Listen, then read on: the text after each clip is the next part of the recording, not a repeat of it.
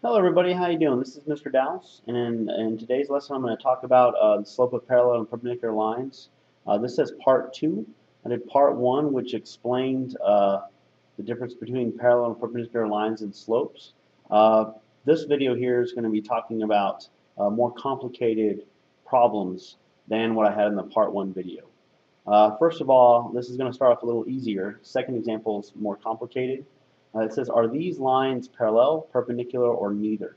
And notice I've got two equations for A, B, C, and D.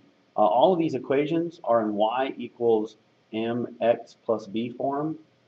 In other words, they're in slope-intercept form. And it's my goal to see if these lines are parallel, perpendicular, or neither. Well, for lines to be parallel, remember that parallel lines have the same slope. So same slope. Versus lines that are perpendicular to each other have negative reciprocals for slope. And if the slopes in these problems are not the same slope or are not negative reciprocals, then the answer is going to be neither. And so let's do this first problem right here. It says y equals 5 over 3x minus 3, and y equals a negative 3 over 5x plus 9. Remember, whenever we're talking about parallel and perpendicular lines, we only care about the slope. I don't care about the y-intercepts here. I'm only looking at the numbers in front of the x here because these are both the slope. Well, first of all, I look for parallel first. Are these slopes the same? Well, definitely not. So they're not parallel. Now, are these two slopes negative reciprocals of each other? Because if they are, that means that these two lines are going to be perpendicular to each other. So let's take the slope of the first guy here. We have 5 over 3. And I'm going to find the negative reciprocal of 5 over 3. Well, remember, you flip the fraction and then you switch the sign. To flip the fraction, I'm going to make it 3 over 5 instead of 5 over 3. And then I'm going to switch the sign here. So this is a positive, so this is a negative.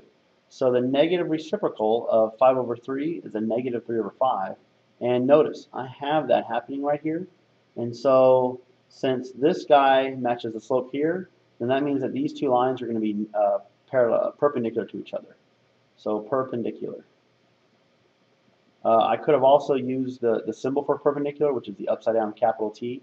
Either way, these are both going to be correct because these lines are going to be perpendicular to each other. So let's move on to B here. We have y equals 7 over 3x plus 2 and y equals 7 over 3x plus 3.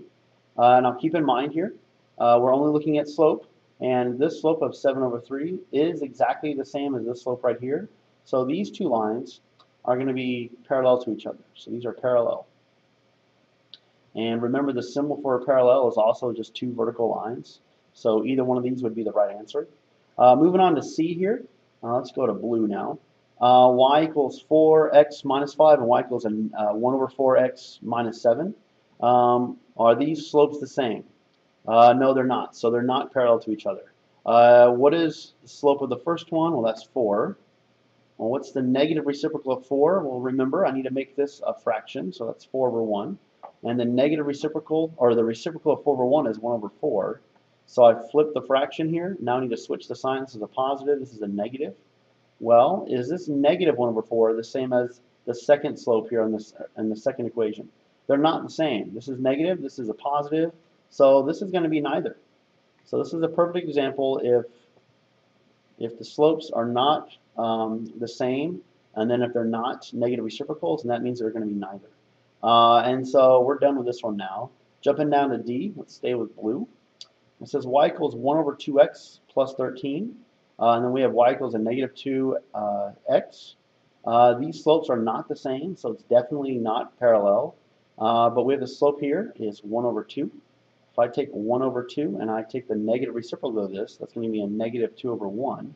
Is negative 2 over 1 the same as negative 2? Absolutely, because I can reduce this negative 2 over 1 to be just negative 2. This slope matches this slope right here. And so since, sorry, I'm getting the black color right now. Since these slopes are negative reciprocals, this is going to be perpendicular. Or these two lines are perpendicular to each other. Again, we could have just used perpendicular. Sorry, that's a U, L-A-R. I could have just used the upside down capital T as well for perpendicular. Let's move on to two problems that are not going to be quite so easy as those other ones. I have y equals 1 over 2x plus 1, and then I have 6x plus 3y equals 12. Now, there's a problem here. This one's in the y equals mx plus b format, but this one is not. I've got to convert this equation into slope-intercept form, y equals mx plus b, before I can see if these lines are parallel or perpendicular to each other. And what's the trick on this one here? Well, my goal is to get the y by itself. And what is the first step here I need to do to get y by itself? Well, I need to cancel out the 6x on the left side, and I got to do it to both sides here to balance the equation. And I end up with a 3y equals a negative 6x plus 12. Now the x is in front because y equals mx plus b. The x is in front, so the x is in front here. Now I need to get the y by itself by dividing by 3. And I now have y equals, this becomes a negative 2x. This is a plus 4. And so now I can figure out if these two lines are parallel or perpendicular to each other. The slope here is 1/2, and the slope here is a negative 2.